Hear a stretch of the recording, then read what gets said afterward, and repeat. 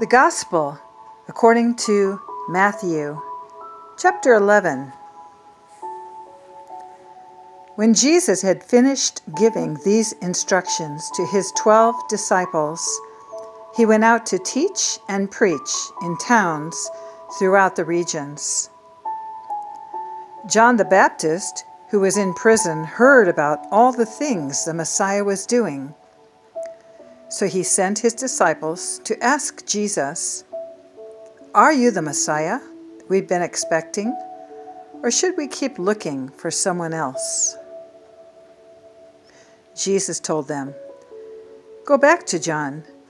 Tell him what you have heard and seen. The blind see, the lame walk, the lepers are cured, and the deaf hear. The dead are raised to life, and the good news is being preached to the poor. And tell him God blesses those who do not turn away because of me."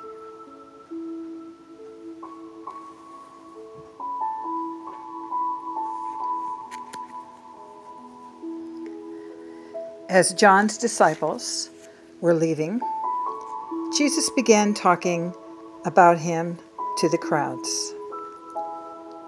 "What kind of man did you go into the wilderness to see?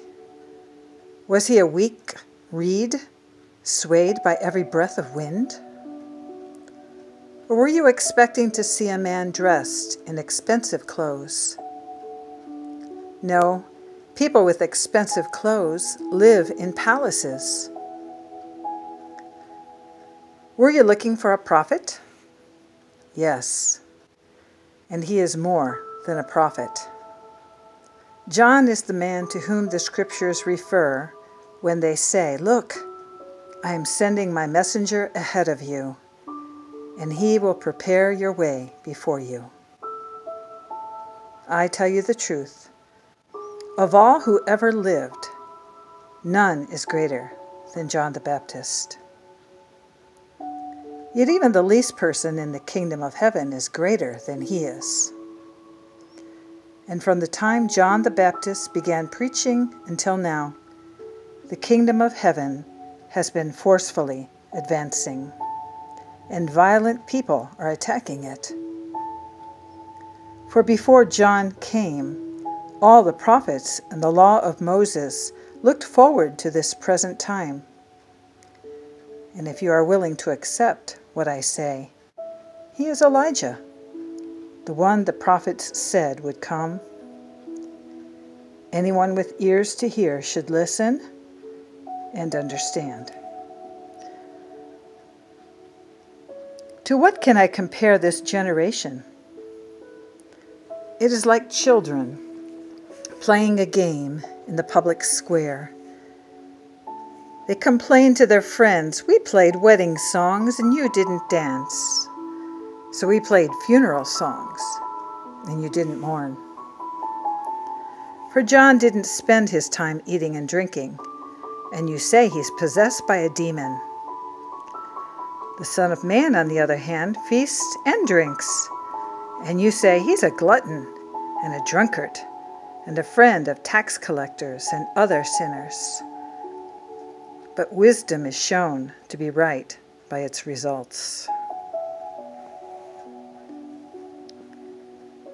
Then Jesus began to denounce the towns where he had done so many of his miracles, because they had not repented of their sins and turned to God. "What sorrow awaits you, Chorazin and Bethsaida? For if the miracles I did in you had been done in wicked Tyre and Sidon, their people would have repented of their sins long ago, clothing themselves in burlap and throwing ashes on their heads to show their remorse. I tell you, Tyre and Sidon will be better off on Judgment Day than you. And you people of Capernaum, will you be honored in heaven? No, you will go down to the place of the dead. For if the miracles I did for you had been done in wicked Sodom, it would still be here today. I tell you, even Sodom will be better off on Judgment Day than you. At that time, Jesus prayed this prayer: O Father, Lord of heaven and earth, thank you for hiding these things from those who think themselves wise and clever, and for revealing them to the childlike. Yes, Father, it pleased you to do it this way.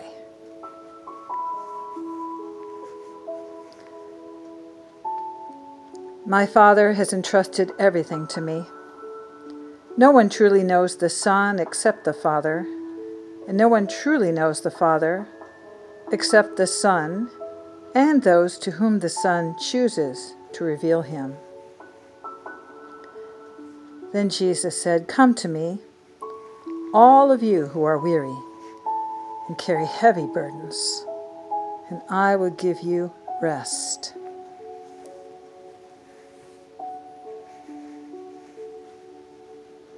Take my yoke upon you. Yes, take my yoke upon you. Let me teach you, because I am humble and gentle at heart, and you will find rest for your souls. For my yoke is easy to bear, and the burden I give you is light.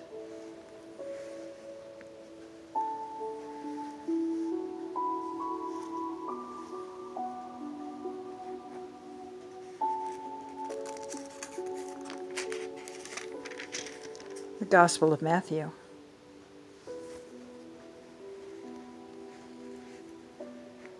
Chapter 11.